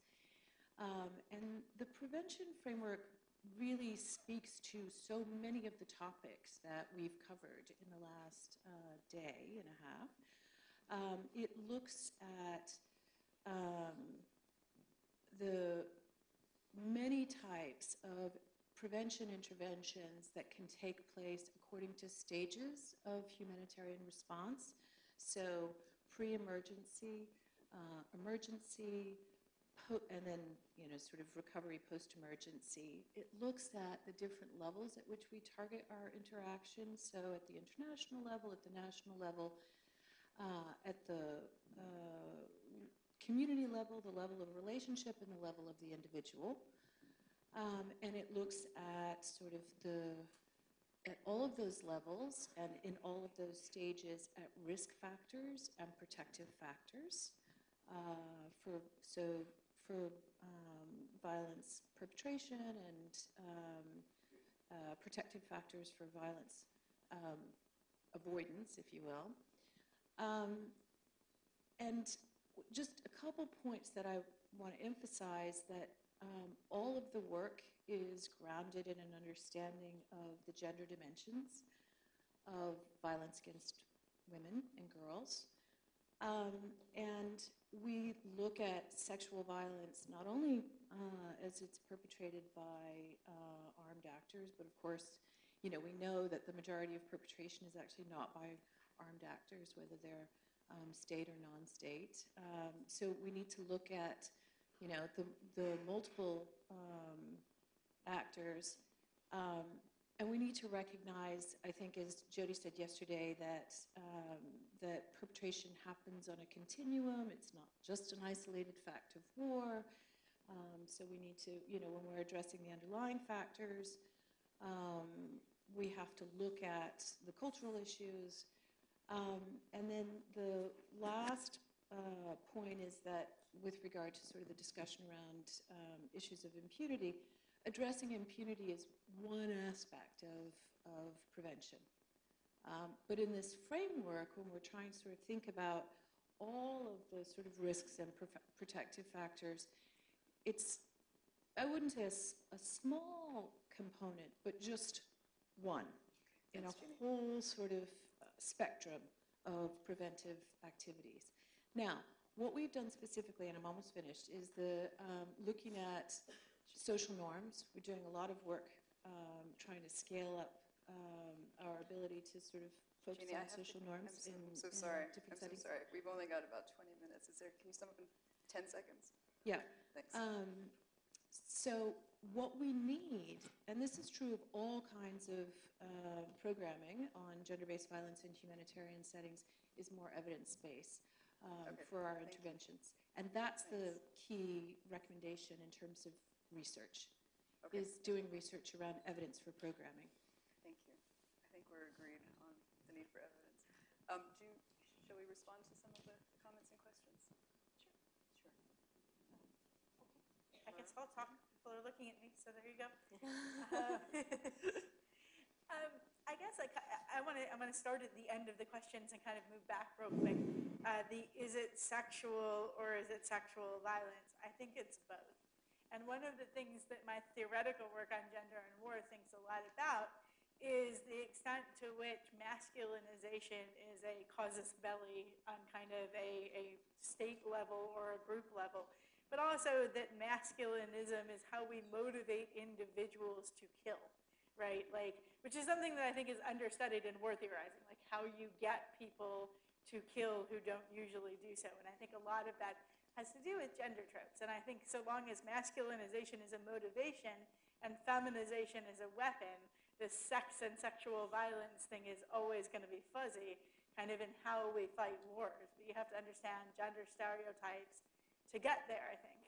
And I think that's something that kind of dovetails with the question back there, which is, in some sense, it's an odd thing where most women have little say in most wars, and overwhelmingly, though I study women perpetrators, women play kind of a more victim role in wars, and yet there's this, well, after the war's over, we need women in charge. Why? Because women are better at peace, right? And in some sense, it's both an unrealistic expectation, that is, they aren't, but it's also some sense of solve the problem you didn't cause without having been recognized as a stakeholder in it. And I think both of those are very gendered problems. I think that kind of piles on the gendered problem that you bring up about the legal frameworks, which in the Rape Among Women book, I found 40 different legal frameworks, which is very difficult to kind of give you generalizations about. But I think that one of the things that the legal frameworks are surprisingly good at is recognizing different physical forms of rape, right? That is, that penetration happens different places, different ways, and things like that. I think that the two things that they're very bad at is recognizing that women can commit rape. And in fact, a lot of the prosecutions of women when they happen is about inciting rather than committing, even when they've done both. And then, like, while there is some jurisprudence about men being able to be raped, very often the testimony provided doesn't fit the strict definition because men are less willing to say, I was raped than I was abused, right? So in some sense, there's jurisprudential borders and barriers, but there's also kind of the social norms against talking about it as rape that make the like when men are the victims, the jurisprudence about it is more often vaguely sexual violence or even vaguely just abuse because of the taboo of testifying to and about it. And that taboo, I think, it exists for women, but it's gendered differently. Libby, did you want to address the economics question too, or anything, actually? Yeah, let me just make a couple of comments building on what Laura said about legal definitions versus other definitions. I didn't know that number 40. That's astounding. But just in the U.S., what the definition of rape is varies by state. By state. So that may have been true in Pennsylvania. It's not true in other states. Whether a husband can rape a wife, whether marital rape is legally rape, varies by state. There are global experts in international law here, so I won't talk about that. You'll have lots of opportunity to talk about that. But I think what's important, among other things, is what combatants understand rape to be. And I think that one of the implications of the research that's being done, one of the policy implications is, and challenges, is to think about how to convey effectively to those field commanders, as well as combatants, and then up a chain of command, how they should be thinking about rape, both what is the legal definition of rape under international law, and also, as Dara's been emphasizing, to really emphasize the cost to the armed group should their combatants engage in rape.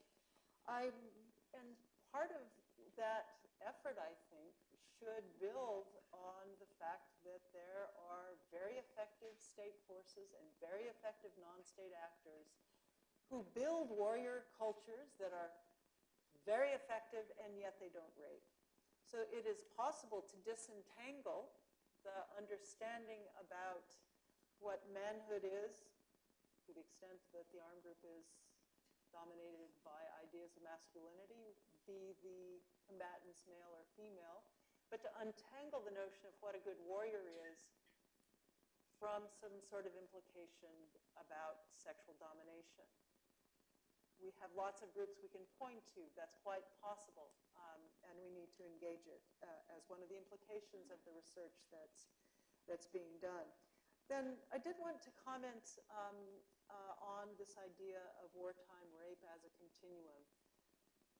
Yes, in some broad sense, clearly there's a continuum in that rape occurs before wars, during wars, often at a higher level after war. But I think that to overemphasize the continuum is to miss some of the important lived experiences of wartime rape, and also to forego some opportunities to try to understand its logic. Wartime rape tends to be massively more brutal, with long-term consequences. the fraction of victims who suffer multiple perpetrator rape, where the question has been asked, seems to be 2/3, 3/4 of victims had multiple perpetrators, whereas that fraction varies during peacetime. Sometimes it's 5%, sometimes it's 15%, but it's just way, way, way lower, which then draws attention again to these social processes. And then something that Dara emphasized earlier, the fact that people who in peacetime would never engage in rape,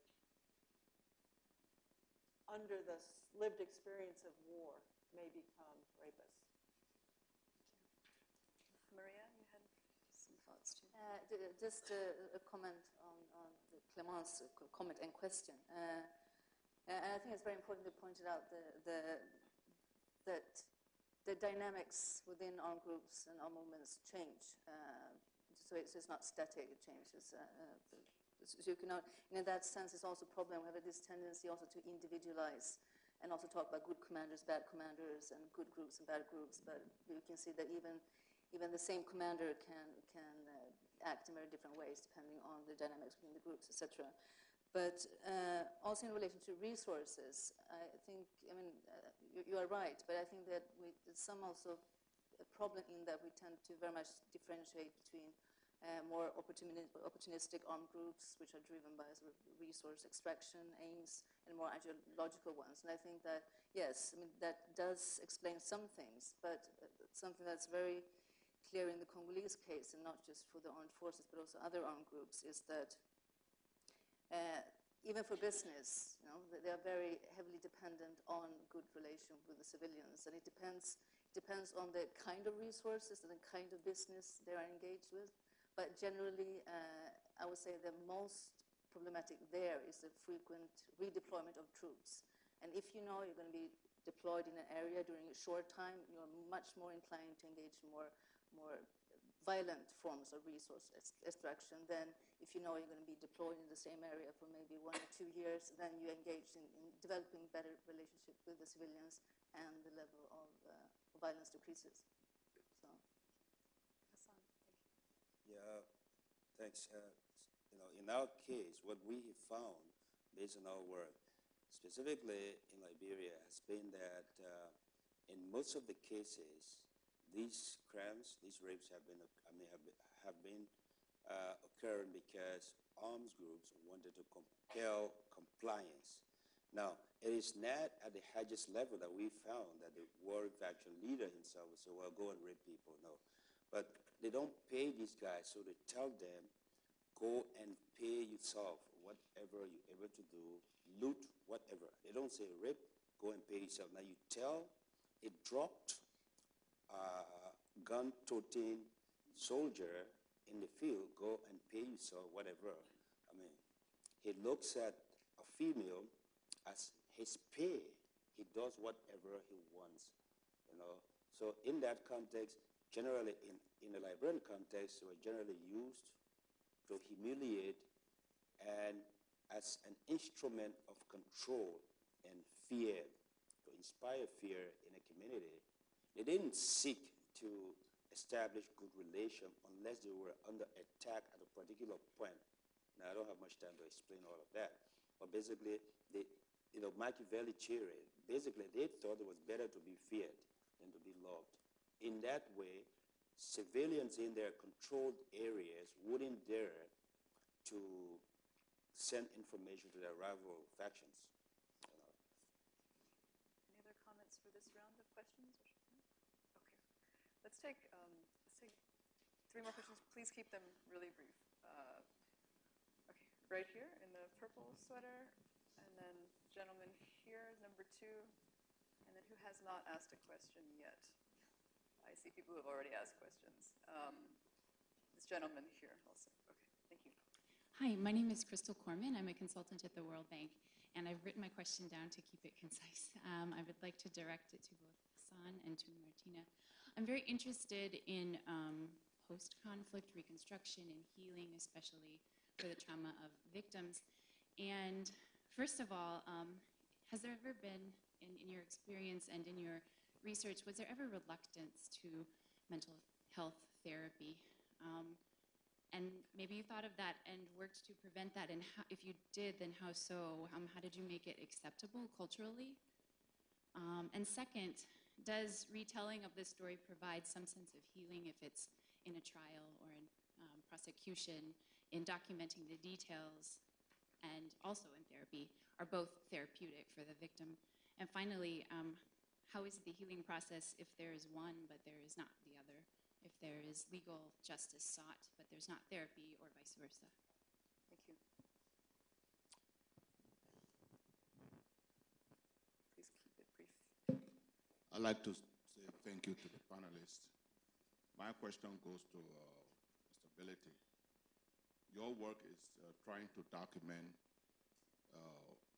evidence that might lead to potential prosecution of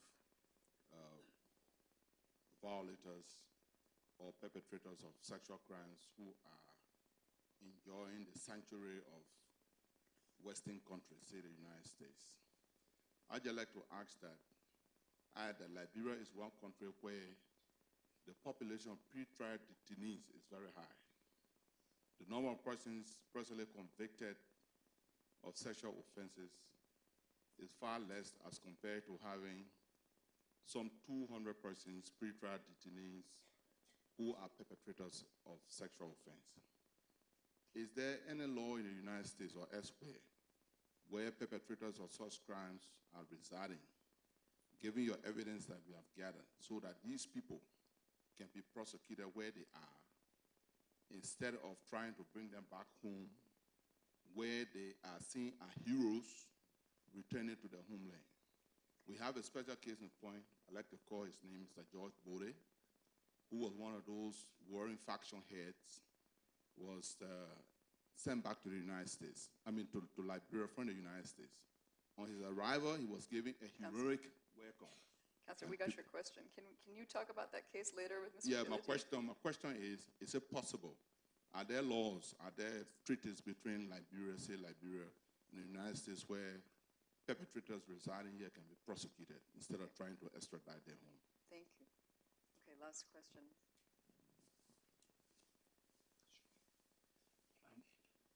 My name's William Payne. I'm a graduate student at York University. My question is for Dr. Wood. I'm wondering, I'm thinking about the context of Colombia or Mexico, where the violence is changing, where it's either post-conflict or it's not conflict, but there is high levels of violence, and there's armed groups that are very much tied to an economy of illegal activity. And I want to understand if you've thought about the implications of your research for those kind of armed groups. And I'm interested because I'm looking at violence against sexual and gender minorities in Colombia and Mexico. Thank you. Hassan, go ahead. Yeah, I can start.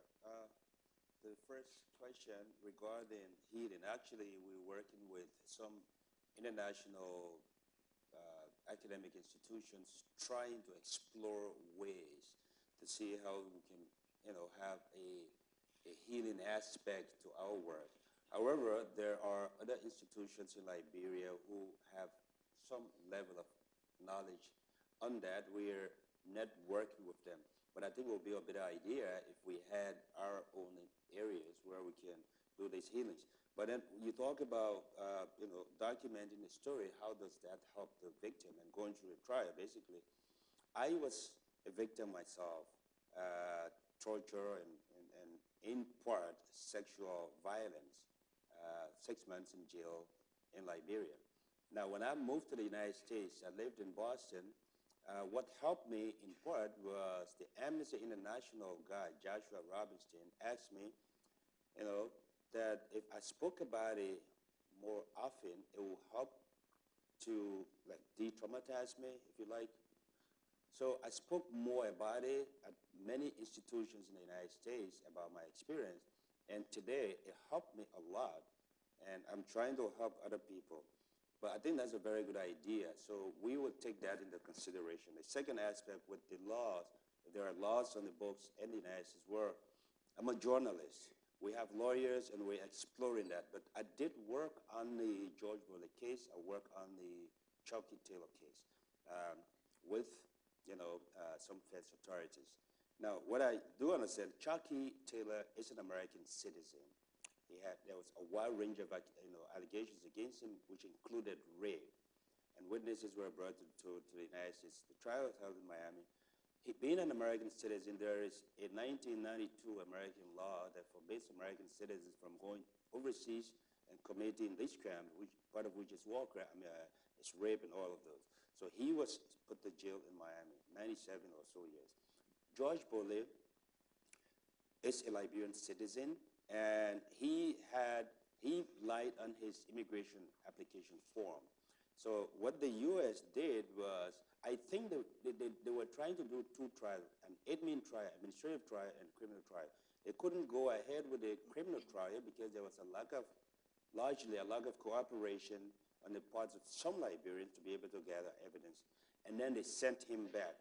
For us, we don't ask anybody to be sent to Liberia for trial. I know exactly, I agree with you, work in the prosecutor's office in Liberia. So there's a huge backlog, which I know. We want victims who torture, who raped women in Africa and are sitting comfortably in the United States, Canada, and Western Europe to be tried in those countries, prosecuted, and if they're found guilty, they spend their time there. That's what we want, not to send them to Liberia. The Bulley case was totally, they couldn't get him on any criminal charge. So because he lied on the immigration form, they had him removed from Liberia. If I can add just a quick sentence to that, there are all sorts of legal barriers to prosecuting non-Americans, especially for crimes committed outside of the United States. But there's actually a tort law in the United States, which is pretty interesting. It's civil jurisprudence.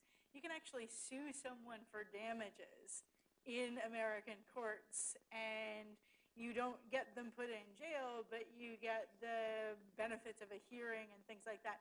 And if they do have any financial assets, the United States can actually attack those. So while we really can't do criminal prosecutions here, we can kind of put together trials in some sense where you sue for damages for war crimes committed outside of the United States. It's a big inner lawyer you have there, actually. It's not so inner, I think. Martina and Libby, let's respond to some of the questions. Let me go back to your questions about reluctance towards psychological treatment, mental health assistance. Maybe to give you a little bit of background where we're coming from, we started our treatment in refugee camps in Uganda with refugees from Congo with women who have never been to school. And the kind of treatment approach we have is that we just go in chronological order through their whole life, and we focus and we guide them through the traumatic event. So it's oral storytelling, and that's something you basically find in each culture of the world. And it's a normal process. When you think back of the time when you were a child and you were riding your bike and you had an accident, what did you do? You run to your mother and you told her about it, and she calmed you down and she gave you support and assistance. But all out of a sudden, if it's getting traumatic or shameful, we stop talking about it. And we also don't want to listen anymore. So of course, people are avoiding talking about it. It's one of the core symptoms of PTSD, of post-traumatic stress disorder, and we need to help them to overcome this avoidance. But we also have to be aware, at least that's a story of my country, that also a lot of therapists are really avoiding. So it's not only the avoidance of the survivor of violence, it's also that we are avoiding listening to their stories directly and talking to them directly of what has happened.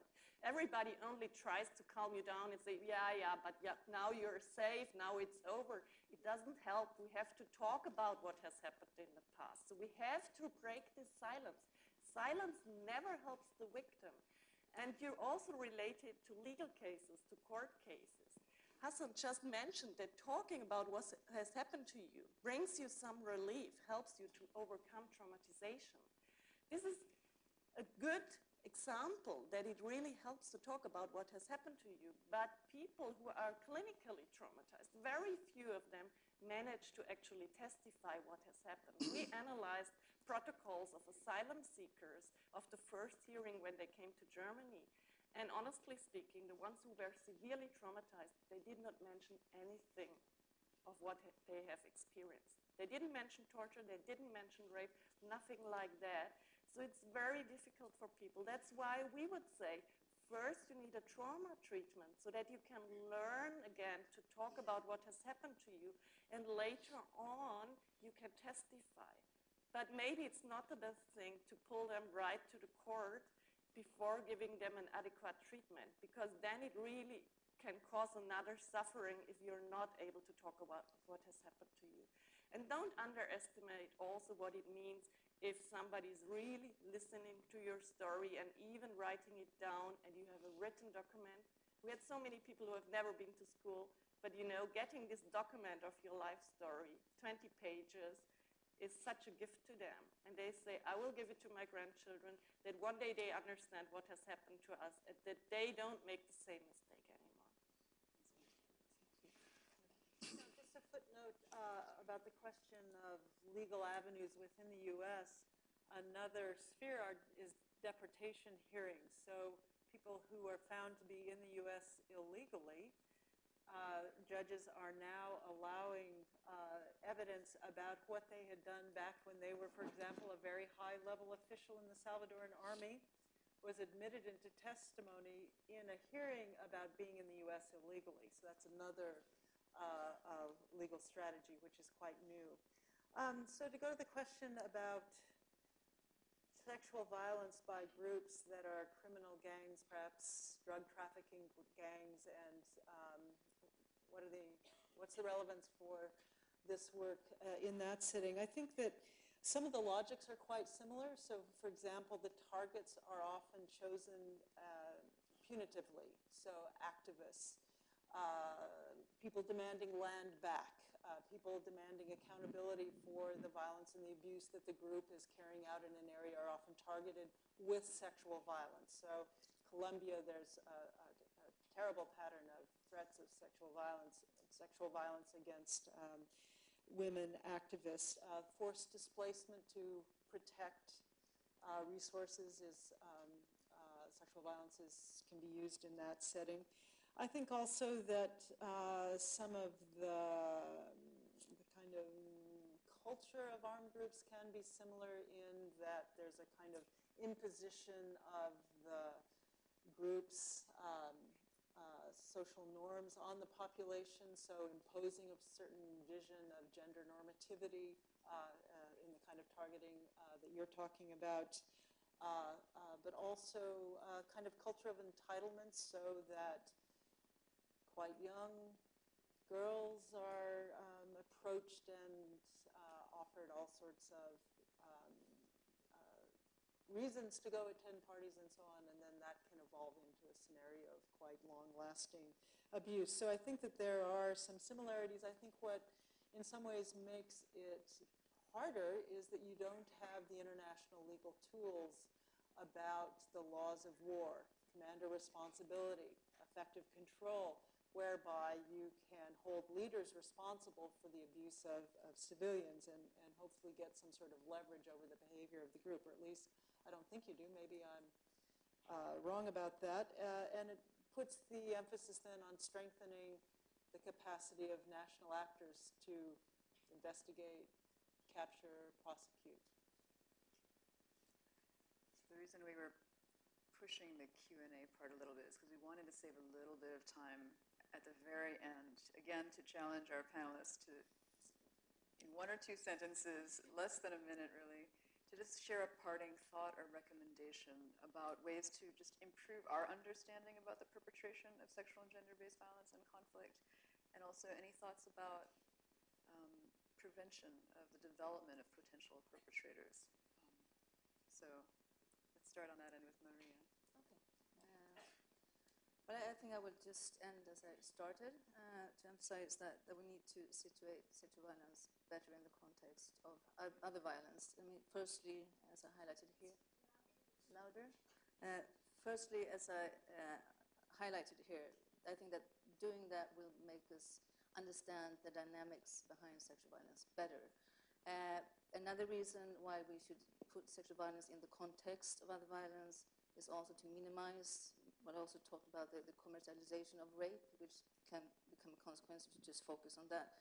But also, I think we have a responsibility to women and men, of course, but women in this case, since they are the ones who are seen as the primary victims and are the primary victims of rape, that women in conflict are also exposed to a range of other kinds of violence. And we are doing them an injustice in just focusing on sexual violence. In addition to interviewing soldiers and officers, I've also been participating in quite a lot of encounters between rape survivors and outsiders coming from Europe, etc., in the Congo. And it's always the same dynamic, that the woman shortly mentions the rape and then goes on to talk about her real problems, as she explains it, often connected to the pillage, that she has nothing to live on anymore, the kids are sick, etc. These questions, the poverty questions related to the other violence that she's been exposed to, maybe her husband was killed, etc.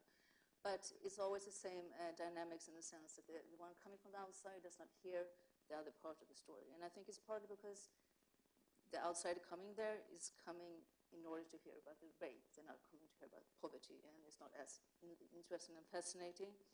But it's also related to this idea that rape is always the most difficult or traumatic kind of violence that can be exposed to women. So I think that we have a responsibility also for that reasons to see it in the context and really listen to what the women in these conflict contexts are telling us. Hassan, briefly. Yeah, thank you. We're not aware of any place in West Africa, maybe in Africa, where crimes committed during war are being documented. For our sake today, for the sake of people coming after us, I think this is very necessary because it can help as a guide. It can help as a research center. If anybody has been to Liberia, you know that it's very difficult. If you need certain documents, you want to go do some research, it's almost non-existent. So we're trying to establish that, and also in the hope that we will be able to force prosecution. We believe in the context of Liberia that definitely is going to be very helpful. It's going to be very preventive.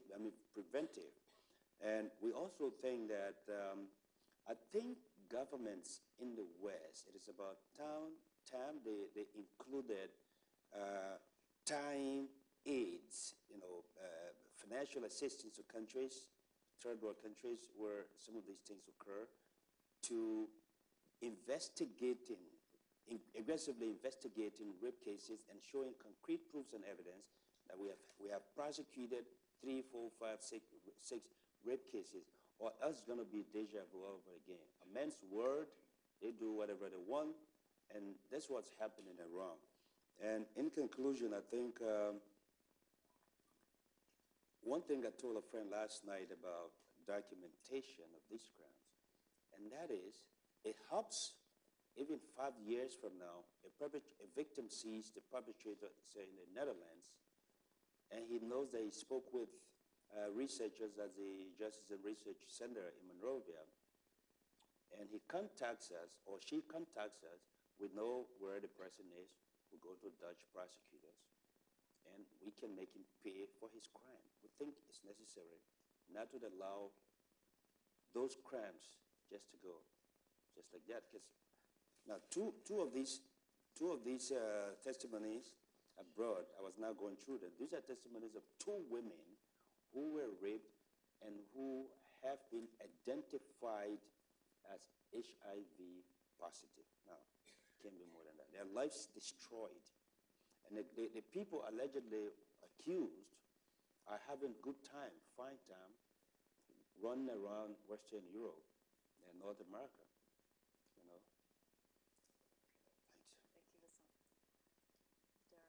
I'll just be very brief, and at the risk of repeating myself, I think one of the most important frontiers in this research is really speaking directly to perpetrators. And I think that's particularly important to try to unpack this idea of what it means for rape to be a strategy of war, a tactic of war, a tool of war. One of the best ways that we can understand that is by speaking directly to members of the armed groups that seem to be using rape in this way and asking them directly, what did rape mean for your group? How did you know who to target? Were you ordered to target? If you were not ordered to target a particular set of victims, how did people in your group know which set of victims were appropriate and which weren't?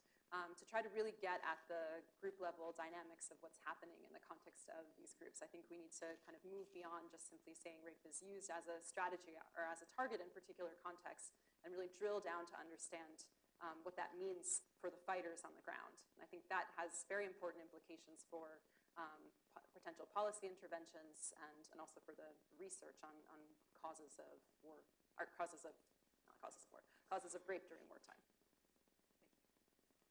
Couldn't agree more with that. I guess also, right, also for me, I think that most of the research done on the causes of war rape, most of the jurisprudence about war rape, most of our understandings, media presentations, and scholarly presentations of war rape are done assuming men as men are the perpetrators and women as women are the victims. That's a partial story, and it's not just a partial story because it actually covers men as perpetrators and women as victims. Our argument is that it therefore tells a partial story of war rape generally. That is, even of men's motivations and women's victimization. And so to me, the question is, how do you, as a policy suggestion, which policy people will laugh at me about, how do you deconstruct gender stereotypes to make us understand more holistically those questions, but also the way that gender focuses a motivation for and a narrative, a motivation for committing the crime and a narrative for victimization of it. So I guess to me, I think that this question of deconstructing gender stereotypes not only actually gets at war rape, but gets at other sexual crimes in war and also other sexualized tactics and strategies of war. To make it very short, we need evidence-based treatments for victims and for perpetrators. We have to listen and we have to break the silence if we want to break the cycle of violence. So treatment is not a luxury, treatment is a must.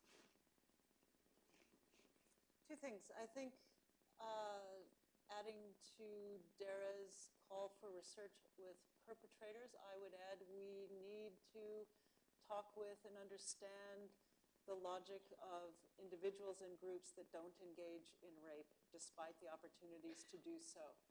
And second, I think this is maybe building on Maria's work, some of her other work. I think often we, in our research, our policy advocacy, our legal work, we reduce the life story of a victim of sexual violence to that victimization. And I suspect, given my own work, that using oral histories, that part of the power of the kind of therapy you're engaging in is recontextualizing that event in a much longer history. And some of the work that's been done on truth commissions points to the way in which women's or males, victims of sexual violence, their own story is a long story of heroic activism in a political struggle, or it might be a story of my brother, uncle, cousin, husband was detained. I went to that base and I basically traded myself in. He was released and I stayed there for a week. That's a story of heroism in the midst of war, and I think part of contextualizing sexual violence is also restoring the agency to civilians in the way in which they try and succeed in varying degrees given what they're going through to make sense of the limited choices that they have. Thank you. All right. Well, thank you to our panelists and to everybody for this discussion.